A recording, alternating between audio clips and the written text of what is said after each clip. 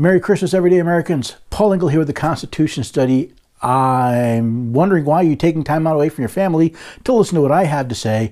I'm kind of glad you did, though. I want to wish you a very, very Merry Christmas. Now, if you don't celebrate Christmas, don't feel bad. Don't get offended. Just accept the joy that I wish for you in your life. Feel free to wish me a Happy Hanukkah, Happy Kwanzaa, Merry Solstice, or whatever it is you wish. See, that's the joy of living in a country that's still pretty much free. I get to wish my blessings onto you in the way I want, and you can wish your blessings back onto me in the way you want.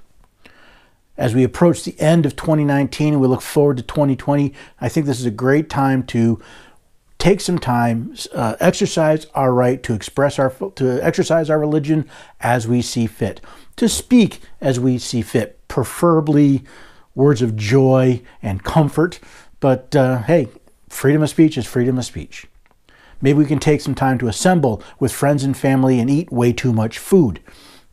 Most of all, I think it's a good time to sit back and think, are we protecting just what we like, or are we willing to protect the rights of those we disagree with? So think of that person that you disagree with politically, constitutionally, whatever. Wish them a Merry Christmas, a Happy Hanukkah, whatever you want to do. Wish them good. Protect their rights so that they'll be there one day to protect your rights. And as we get ready to enter 2020, which should be a very, very interesting year, again, enjoy your holiday and Merry Christmas, Happy Hanukkah, whatever you want to celebrate. I celebrate Christmas. Take a few minutes and be thankful for the blessings you do have, and maybe make up your mind of what you're going to do to help secure those blessings for yourself and for your posterity. Merry Christmas from the Constitution Study.